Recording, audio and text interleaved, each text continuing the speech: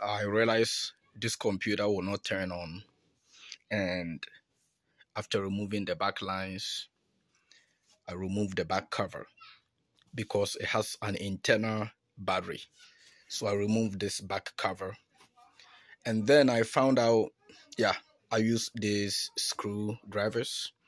I just used the flathead to help me easily detach the back cover from the computer. Now, this is the battery and this is the RAM. So the computer that will not start has two issues. Either the battery is not good.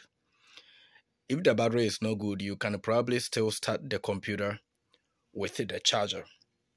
And if this is the charging port right here, and if the charger happens to be good, it's going to be okay. But most of the time, the issue is having to do with the RAM. This is basically because the computer was going through some updates, and my wife didn't allow the update to be completed before she basically, closed the computer.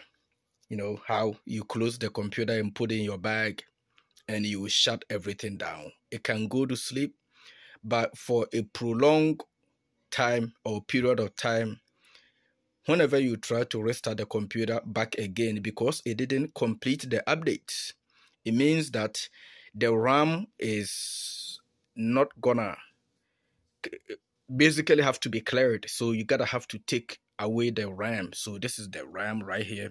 The RAM is the random access memory of the computer. So I removed the battery. It didn't fix the problem.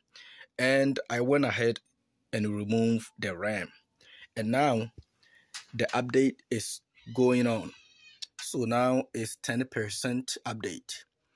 What I am doing right now is I'm basically gonna wait for the update to complete up to 100%, and then I will restart the computer to get a fresh start. And then after that, I can go ahead and put all of this back together, and I will put the screws and everything.